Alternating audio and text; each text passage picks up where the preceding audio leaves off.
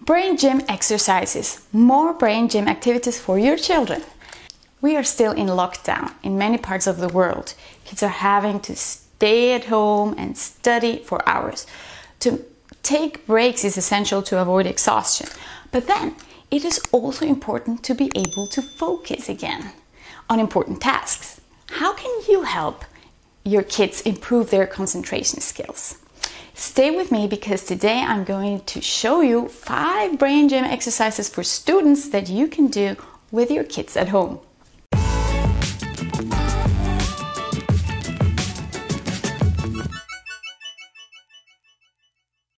Let's get right into it. The first brain exercise that I want to share with you is called 7-3.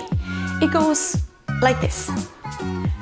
7, 3, 7, 3, 7, 3, 7, 3.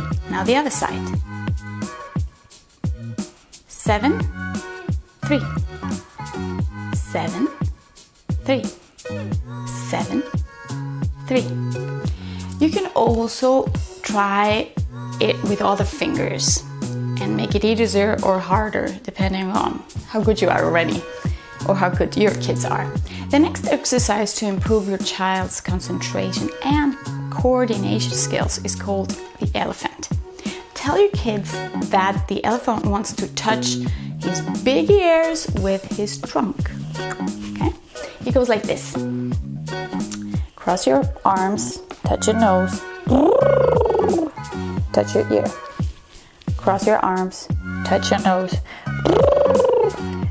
touch your ear. Okay? Now a little faster. This.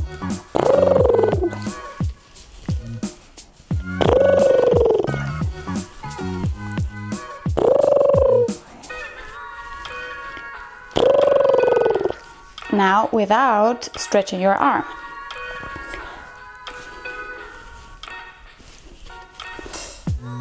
I need to concentrate to make it right. For those of you that don't know me yet, my name is Andrea and I'm a language teacher specialized in multilingualism. I share in this channel tips, know-how and useful material to raise multilingual kids with success. Please subscribe and join my mailing list for more support. Check out the description in the box below. The next exercise to train your kid's brain is called traffic cop. And it goes like this. Up, up, up, up, up, up.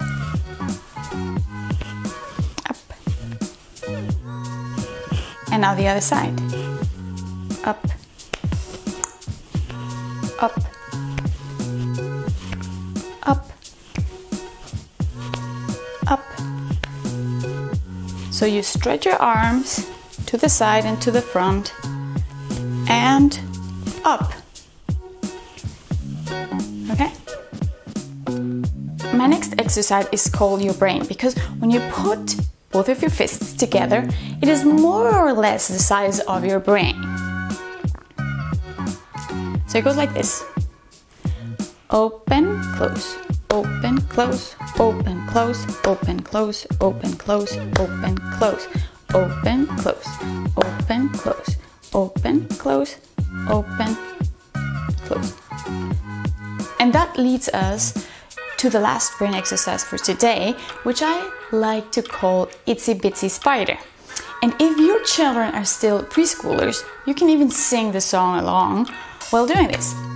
If they are older, you better don't sing. You should count or something. Okay? So what you do is this. You put your thumb with one of your fingers together and now you climb the ladder, right? And then you can sing, Witsy, witsy spider climbed up the water's blind. Or witsy, witsy araña subiste la araña. Or ¿cómo se dice en danés? Lille peda eda kapp kravla up a moon. You know, you have this song in many languages. If your children are older, as I said before, if you want to make it more challenging, you can start using the other fingers. So like this, 1, 2, 3, 4, 5, 6, 7, 8. 1, 2, 3, 4, 5, 6, 7, 8. 1, 2, 3, 4, 5, 6, 7, 8. Please note that the actual founder of Brain Gym Exercises is Dr. Paul E. Dennison, but the exercises that I showed today are only inspired by his and adapted for children. You can do these exercises with your children or students every time they need a break or before they start working on tasks that they need to concentrate. They are very good concentration and coordination exercises that will help connect both brain hemispheres. So go ahead and try them out. I hope you like these exercises. Let me know which was the hardest for you in the comment section. Thanks for watching this video called Brain Gym Exercises, more brain gym activities for your children.